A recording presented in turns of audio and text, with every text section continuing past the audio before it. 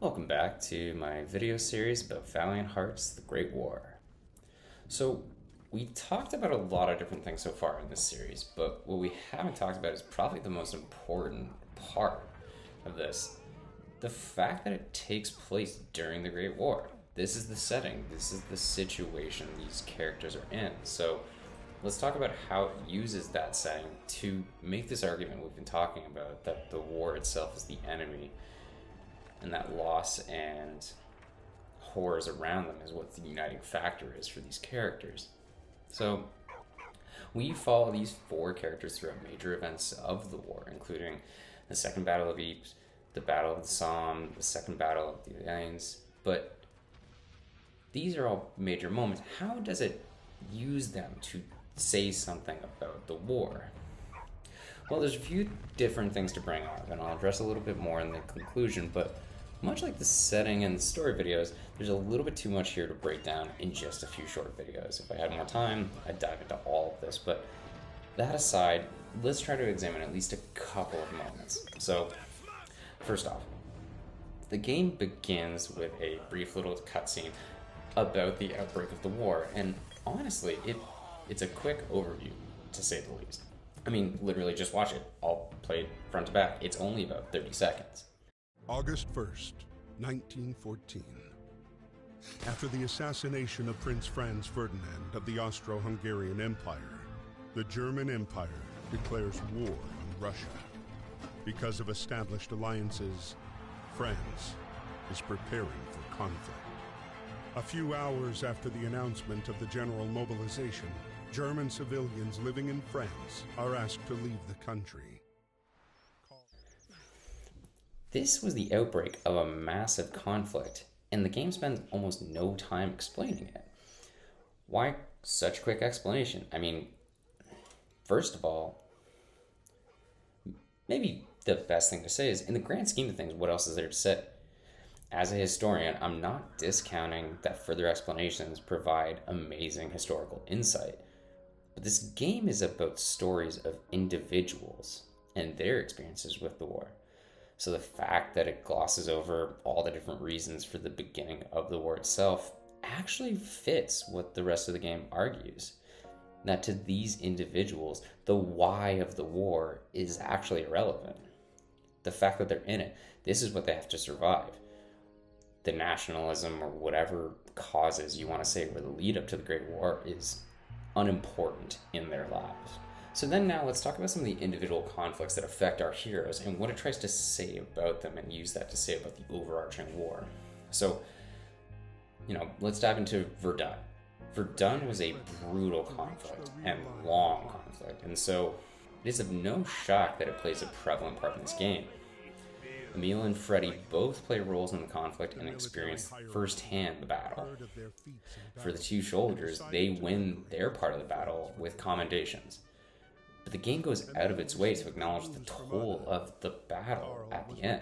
This is a major point that the game goes out of its way to highlight. In this moment, all our heroes have experienced a big win, yet despite that, the game, in full control of these moments, makes sure to highlight that not only was the war not over, but even the battle wasn't over, and that it came at a massive human cost. Alright, now let's jump ahead a little bit more into the story. Let's dive closer to the end of the game. We arrive at Emil, who has seen much more bloodshed and horrors in his time on the front. Frankly, he's beaten down and he's done with this war. This is what the context is in the lead up to the Second Battle of the Alliance. For those of you with deep scholarly knowledge of the Great War, you know what this battle is famous for, but I'll leave that as a bit of a reveal in a second. This mission is the epitome of a low point as the player. This mission is pitch black, bombs are falling everywhere, and traversing this battlefield at the orders of your commander can feel literally impossible. Emil is watching his friends and fellow soldiers die all around him. And even in moments where he's able to save a soldier trapped underneath a pile of bodies, half a dozen around him fall as machine gun fire lights up the night. This battle feels overwhelming and fruitless, honestly. So near the end of the mission, as you watch your commanding officer scream at your fellow soldiers to march forward into seemingly certain death, the gameplay decision to strike your commander feels natural. So let's just back up. Again, this is a game where Emile, the French soldier, hasn't fired a single shot, has been involved with some casualties on the other side and on his side, but isn't a killer.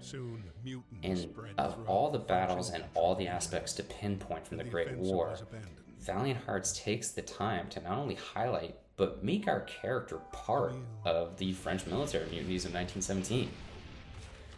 So here we have a game that examined an immense military conflict. And one of the things it chooses to do is to explore a mass mutiny and breakdown of command in the French military. Not only that, but it does it in a way that gives great empathy to Emile, who takes part in it. In this singular moment, I think we see very clearly how this game wants to see the war. Not as a struggle between nation states or a fight between competing ideologies, but a war fought by soldiers, so many of which were scared and tired and just wanted to go home. So, not to continue to use Call of Duty franchise as a dunkable comparison, but, well, screw it. If you're in for a penny, you're in for a pound. So, in the Call of Duty games, your actions as a soldier are unquestionably good, or for the betterment of others, and the fact that you kill hundreds or thousands of unnamed enemy soldiers is actually fine. Yet in this game, it takes these historical battles, and what it really just tries to do is put you in the perspective of that soldier and give that fear and anxiety and concern that comes along with it. You're not meant to win the battle or win the war. Just survive it. All you can do is hope to quell what the war is doing. And the war is the enemy here. I talked about this a little bit in the art direction, but even in this moment, what you're fighting against is not clear enemies. It's silhouetted figures that could very well be anybody. And it's not important the fact that it's Germans or Austro-Hungarians or whoever on the opposite side. It's just that the war itself is taking a toll, and it's taking a toll on you, and it is the enemy. So again, this setting of the war is important, and it uses these battles not to show moments of heroism or moments where you overcome an unnamed evil enemy, but rather moments of survival and loss. And this war that you're up against is the enemy. Not the soldier you fight against, not even the soldiers you fight with, but the war itself.